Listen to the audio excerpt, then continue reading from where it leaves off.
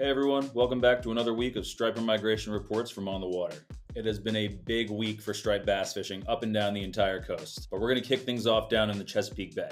May 1st marks the start of trophy striped bass fishing season in Chesapeake Bay, which means anglers are allowed to keep 135-inch fish or bigger. But until then, it is strictly off limits. Over the past week or so, there's been word of a lot of big striped bass in the 30-pound class moving out of the Chesapeake Bay tributaries and out of the bay into the Atlantic. Those stripers are making their way up the coast, as well as some of the larger fish that are now leaving the Delaware Bay, so southern New Jersey saw a great push of some quality fish this week.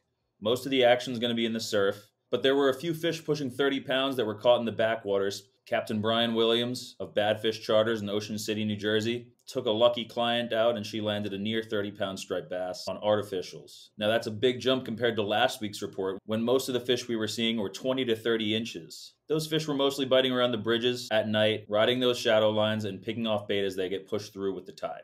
And now this week, chunked bunker and clams are the main baits of choice that anglers are using in the surf. Now moving up the coast just a little bit, the crew at Grumpy's Tackle in Seaside Park again reported a great clam bite in the surf. If you missed last week's video, we talked very briefly about how they are clam connoisseurs at the Grumpy's Tackle. Their slogan being, throw the snot. The snot, of course, is, the gooey clam bellies that you're chucking into the surf for, stripers. Now, while clams are always a great option, overnight it seemed like the plug bite turned on in New Jersey. We got reports of surf casters on the night shift landing schoolie to slot-sized bass and a few overs on various minnow plugs. When calmer conditions allowed for it, bombers and redfins were responsible for a lot of catches. But in stronger winds, longer casting minnow plugs that dive a little bit deeper into the surf, like Daiwa SP minnows and Yo-Zuri hydro minnows, have also been putting fish on the beach for anglers on the night shift this week. But swimming plugs are not the only bait worth keeping in your bag this week. Paul Marzola of Jersey Shore Fishing caught a beautiful bass on a 10-inch Blurple Big Bait Fishing LLC paddle tail. Especially in areas where there's bunker around, swimming a Blurple plug or paddle tail in those low light areas is really going to be a great option for surf casters looking to weed through those smaller fish at night. There's still a ton of bunker around in northern New Jersey, so for the boats that are out there targeting bass in Raritan Bay area, live bait is still probably your number one option, but keep a couple flutter spoons on board in case live bait is not readily available. It seems like a lot of that crazy action that was happening in northern New Jersey along the beaches and in the back bays and rivers has kind of shifted a little bit north as the bigger fish push around Long Island. The live bait fishing with bunker around New York City is still lights out, but again, flutter spoons are a must-have on board if live bait is not doing the trick. 40-inch bass in the 20-pound range are pushing along the north and south shores, and even though the schoolies and slots are in much thicker than the bigger fish, a little extra hard work will go a long way. Our new Western Long Island and New York City fishing report author, Nick Canceliere, has been catching a lot of schoolies and slot-sized fish from his kayak on the North Shore, so he decided to switch up his tactics. He put away the paddle tails and took out the good old tube and worm rig and started trolling around. Turns out, the tube and worm rig revealed that there was bigger fish there the entire time. Sometimes a different technique is all it takes to reveal where those bigger fish are. Now on the west end, on the south side of Long Island, Jamaica Bay is loaded with fish right now. Again, most of those fish are going to be schoolies and slots, but there have been plenty of overslots in the mix, and those fish seem to be biting on pretty much everything. Live bait, bucktails, and some explosive topwater bites in the early morning hours. The Great South Bay is also seeing a ton of action from slot fish this week, and mixed in with them are some chopper bluefish. So if you're fishing those swim shads and paddle tails, make sure you got a couple extra tails on you because the bluefish are going to rip right through them. And nothing ruins a good swim shad bite like a couple big bluefish. If you're fishing with topwater in the surf, especially around inlets and immediately in the back bays, don't be surprised to hook into a big blue or two. Skipping back up to the North Fork of Long Island, on the Long Island Sound side, North Fork anglers saw their first push of migratory bass earlier this week. Again, a lot of the success was on heavier bucktails and big swim shads in those sweeping currents of the Long Island Sound. A couple anglers have been prying the North Shore bays during the daytime and finding solid schoolie bites, but to target some of those bigger fish that are going to be moving out there in the next week or two, the nighttime hours is the number one time to go out. Big paddle tails have also been responsible for some of the larger fish caught in the surf. Earlier this week, our Eastern Long Island fishing report author Tim Regan caught a fish in the 20-pound class range on a 7-inch Z-Man paddle tail swim bait. Now the reason those big paddle tails have been so successful in the surf is because those bass are cruising tight to the shoreline on their way east around the tip of Long Island. So as they head towards Montauk, they're going to be cruising along the shoreline, close to those inlets in particular, to feed on bait fish that are moving in and out of the inlets with the tide.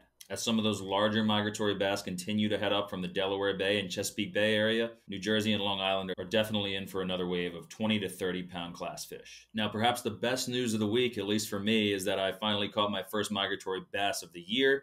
I was prying the back bays and the rivers around Cape Cod for quite some time, with everything from swim shads and paddle tails to the fly rod to small swimming plugs. Had no luck whatsoever. And finally, as I was thinking to myself one night, this is getting really old, I actually had a mid 20-inch class fish strike my paddle tail. Now, hopefully that's the first of many for the next week or so, because with all the bait that's swimming around on Cape Cod right now, from squid to herring to bunker, the bite is about to blow wide open. Some schoolies have even pushed through the Cape Cod Canal, but I'm not going to spoil anything here. I'm going to let Jimmy Fee take it from here and fill you in on the bite around New England this week. In the words of Ron Burgundy, well, that escalated quickly. We went from schoolie striped bass just getting into Cape Cod and New England to now we have migratory stripers as far north as Boston. We've got fish to 20 pounds moving up into Buzzards Bay.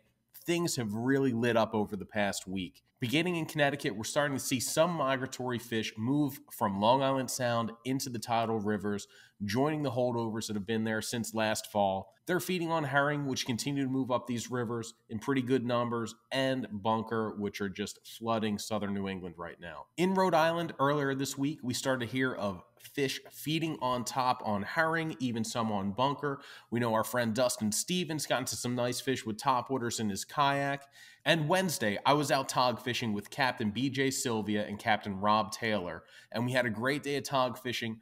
But I was taught that lesson that I should totally already know by now is do not go tog fishing in the springtime without striper gear on board. As we were moving between some of their tog spots, we came across a giant flock of seagulls, went over to investigate and found striped bass. Some of them looked to be north of 20 pounds, beating up on herring. We had only 2 topwaters on board, but once they hit the water, you had good striped bass following them, blasting them out of the water. When you'd hook a fish, each one would have 5 or 6 followers. It was pure spring run mayhem, and I know I won't be going out tog fishing again this spring without having a full complement of striper lures. Now, while that was happening in Narragansett Bay, we started getting similar reports from Buzzards Bay as well. Now you're seeing striped bass move in all the salt ponds and estuaries and harbors because that is where the water's warmest. But fishermen out in Buzzards Bay are finding schools of migratory fish in the open water as well, catching them on shads, flies, and even topwaters. Now most of these fish are what I would call good-sized schoolies, fish in the 22 to 26 inch range, but fishermen have reported fish to 36 inches already on Cape Cod, both from the boats during the day and after dark from shore. Now, our intrepid fishing reporter from Boston, Ron Powers, reported striped bass up to 27 inches caught this week as far north as the North Shore, fish with sea lice on them. And those first fish that Ron heard about came on a classic spring run lure up there, and that is the Cocoho minnow, fished on a small jig head and worked along the bottom. Things definitely seem to be running a little bit ahead of schedule this spring. This is as early as I can remember hearing of migratory striped bass north of the Cape and hearing about 20-pound fish and slot-sized fish already south of the Cape, and it's not even May 1st yet. And speaking of May 1st, that is the kickoff of the 2023 Striper Cup. If you haven't signed up yet, we'll put a link in the description below. So throughout the course of the tournament, we'll be giving away great prizes from Penn Rods and Reels, Yeti, Rapala, Casa Del Mar, Bubba Blade, and a bunch more. So make sure you sign up at that description below. Get out there and enjoy the striper fishing. It is just getting better. We haven't even seen that first wave of 30-pound plus fish yet, but based on how things have been going so far this spring, I'd say we're only about a week and a half away from that in southern New England.